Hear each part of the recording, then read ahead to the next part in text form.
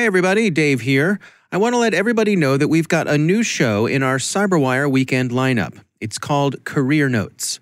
Each week we're going to step inside the diverse and fascinating worlds of cybersecurity professionals around the globe and hear their personal stories in their own words. This will be a regular feature in our daily feed, and you can also get it wherever you get your favorite podcasts. We hope you like it. Welcome to the CyberWire's Career Notes podcast, brought to you by GDIT, ensuring today is safe and tomorrow is smarter.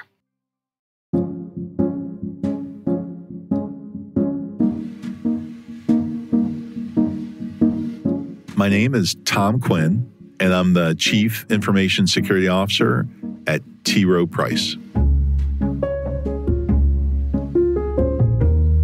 It wasn't until I joined the Navy that I started getting exposed to what we would consider modern computers.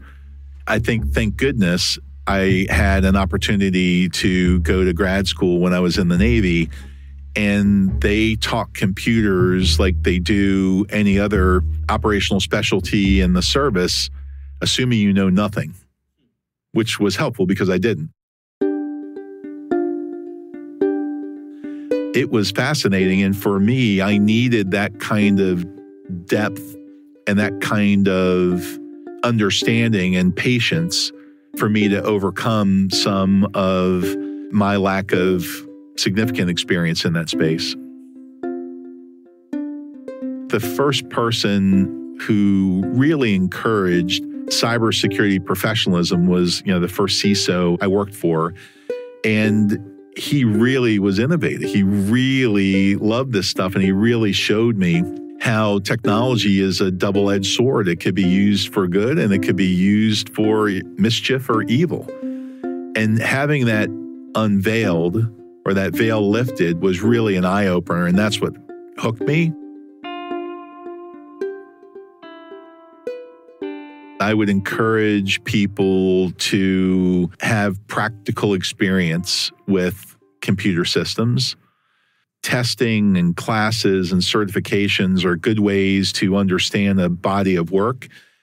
But a lot of what goes on in cybersecurity is pretty blue-collar work. And it's important to make sure that you really understand at a deep level how these systems connect and what they do. Be curious about it. Really know at a level of detail what's going on.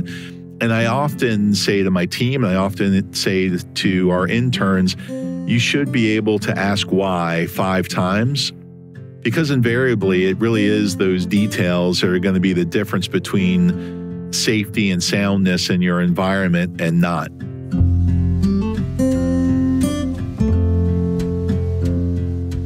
I often just say that our job is to keep the hackers at bay. It is an oversimplification, but there's some truth to that. And I think for most people either not in the technology or cyber profession, it resonates with them.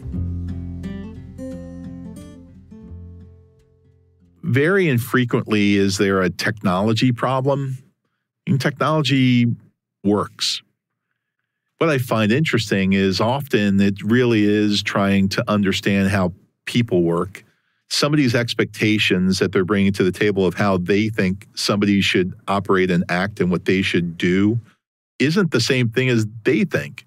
And I really do find that a lot of time is spent to build a relationship with somebody so that you really do understand what problems they're trying to deal with on a regular basis, so that you can come to the best options that you have available.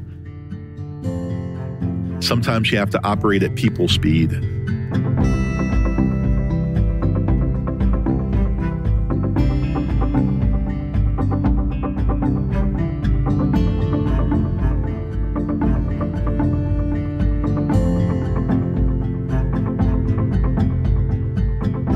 I really would like to leave behind to the cybersecurity profession the fact that you really can make a difference, that there are practical things that you can do to solve some of the problems that we have.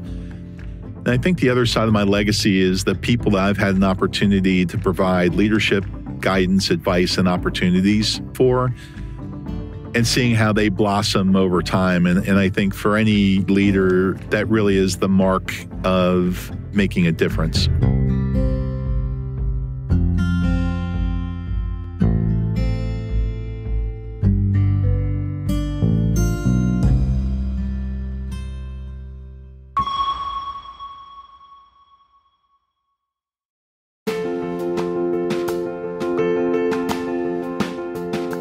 Funding for this CyberWire Career Notes podcast is made possible by GDIT.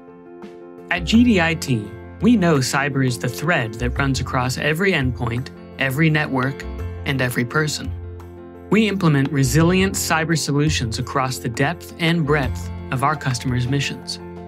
From securing the roadway you drive on, to safeguarding the phone in your hand, to preserving the country you live in, GDIT makes cybersecurity a priority. GDIT Cyber. Secure today, smarter tomorrow. Learn more at gdit.com/cyber. That's gdit.com/cyber.